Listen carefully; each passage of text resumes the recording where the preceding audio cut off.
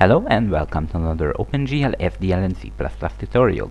In this tutorial I'm gonna make the 3D FPS camera as I said, and first of all I would start by explaining the problem, the solution.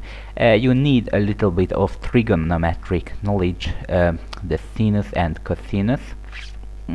So let's get started. Here is your player. It is looking in this direction, as you can see, where the line is going. And you want, whenever you press the W key, you want to go in this direction where the line is, so where the player look at. When we make SDL games like that, when we press the W, we don't care about where the player look, we just go this way, so up. As we go down, right or left, so we don't really care about where the player is actually looking. But in an FPS game, if you press the W, you would wait that you go the direction where you looking at. So we will have to make that. Alright, we can actually draw a triangle, a right triangle in here, as you can see in the picture. So this is a right triangle, this is a right angle, 90 degrees. Alright, so now you have to calculate this side and this side according to get this endpoint. You want that whenever you move it right here. When I put this dot, you want to end up there. Alright, so I just give names to it. So this is A and this is B, this is the alpha angle.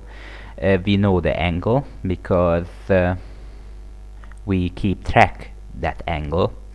Alright, and we know how much did we move. This is, for example, if I press the W key once and I move 1 unit per frame, then I know that I moved 1 unit, so this can be easily trackable. We want to calculate the A and the B according to move here.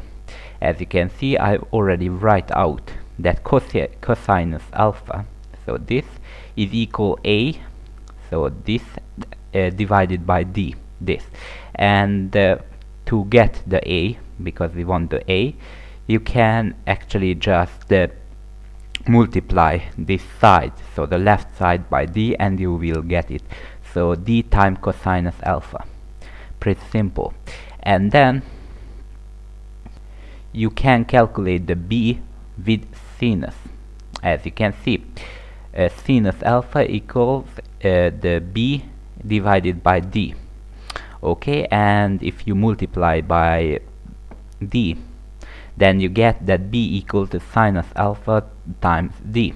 This will be an important thing later on when we will move on to the actual camera. If you don't understand why I write what I wrote in here, then go to a page which will explain the trigonometric function, the more precisely just the sinus and cosinus. You don't have to know the other things for this example. And that's about it. This was an important step. If you can understand why I did what I did, then it will be good. You probably understand the whole program. If you not, then as I said, you should go and check it out. Wikipedia, for example. Alright, and then one more important thing is the camera. So when you move the camera up or down to plus 90 degrees to minus 90 degrees, this is the camera pitch. And when you move to 300, so you rotate the camera actually, this is the camera yaw. I don't know, so probably you know that, just I show you to make sure. And now I think we can start to coding. I make the 3D camera into the functions.h and the function.cpp file, so it can be easily applied to another project. Alright, so we need void, and actually the 3D camera is a free function, not just one. One is lock camera, I just called it lock camera. This is basically lock the camera at plus 90 degrees or minus 90 degrees and make it so we cannot move more than 360 degrees. So basically the angle remains the same, just for the floating point precision. We don't want that the float number goes to that much. Okay, and we have move camera, so void move camera, and this waits a float and another float, so two float. Alright, we have a move camera up, so void move camera up. Similarly, this waits two floats. Probably you have noticed already that I don't use names in here. You don't have to use it in prototype. You have to just use it for normal function definition. Okay, and we have a control function. This waits two floats, so float and a boolean value. And I have a last function. It is called update camera. Alright, and this not wait anything. Alright, then I make a few global variable just for the sake of simplicity. We need an x, y and z coordinate for the camera, so float cam x, and I define it immediately. Cam y, define it 0, and cam z, and I define this one 5 because we don't want to store by 0 0 0 coordinate, so we can actually see something. Alright, I need a float. This is called cam yo, I can't pronounce it, and I need a pitch, so float cam pitch, and I define this one to 0 as well. Okay, I need a boolean value, so bool, and I call it mouse in, and I started by false. This is actually mean that if the mouse is in the window, this will be false whenever I click to the window, and then I cannot get the mouse out of the window. So like an FPS camera, this will be stuck on the window, the center of the window. I cannot move out, so I can just move the screen, but I can move out the mouse. Probably it's clear. Okay, and actually I have to define the pi because I heard that it is not necessarily defined in the C math header file. So define, oh, first of all I check that if it is defined already. So if not defined m pi, then I define the m pi equal to 3. Alright, that's about it. And if. So that's about the variables. I think we don't need more. Now I make the lock camera function. So void lock camera. Alright, and now we check that if the pitch is greater or less than 90 degrees, then I set it back. So if cam pitch is greater than 90 degrees, then I just set it back. So cam pitch equals to 90 degrees. We don't want to able to rotate in the up, so you know what I mean, in the y direction. Okay, and I check if it is smaller than minus 90. If cam pitch is less than minus 90, then I set it to minus 90. Okay, and I make if the camera yo is less than 0 degrees, then I just add 360 degrees to it. So cam yo plus equal 360. Okay, and if the camera is greater than 360 degrees, then I just subtract 360 degrees from it.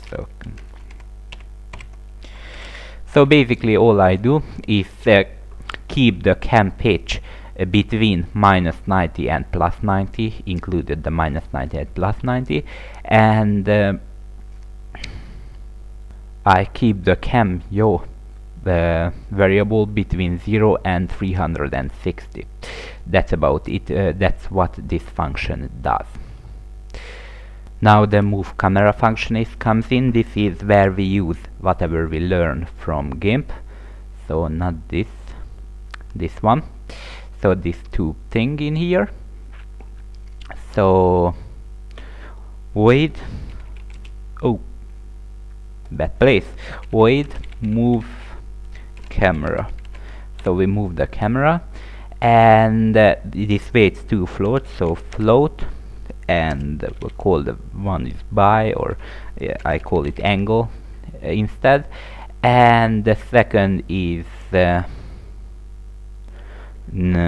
direction. You will see in a moment what this does.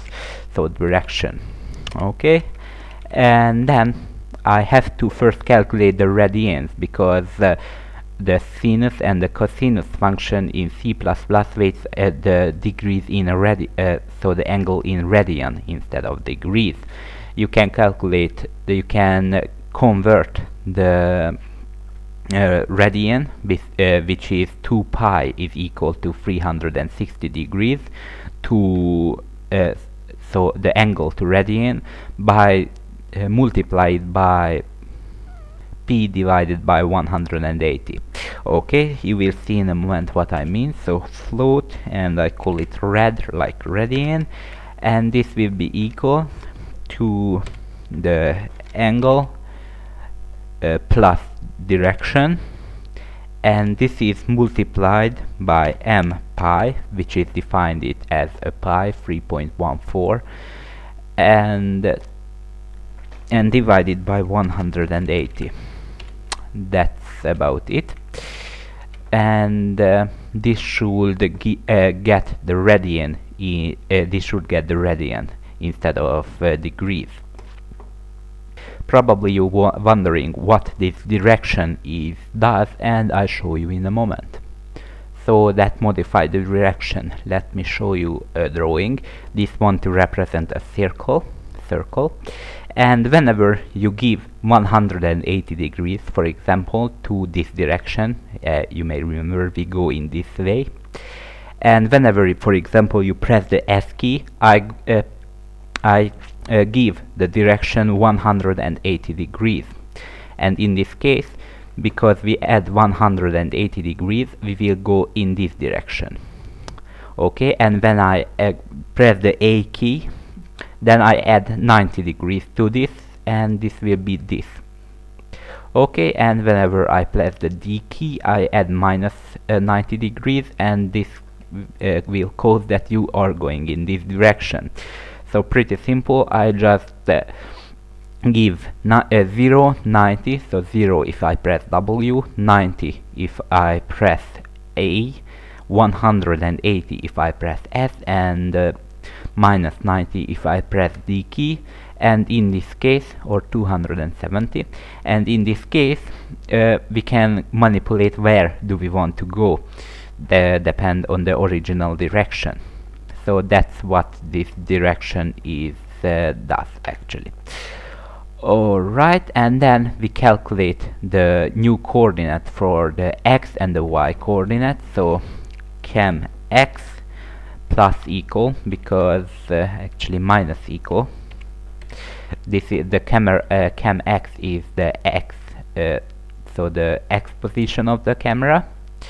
So this will be equal to the thing we just calculated in GIMP, so this thing in here. So this will be sinus, as you want to call, and we give the radian we just calculated, and actually I screw it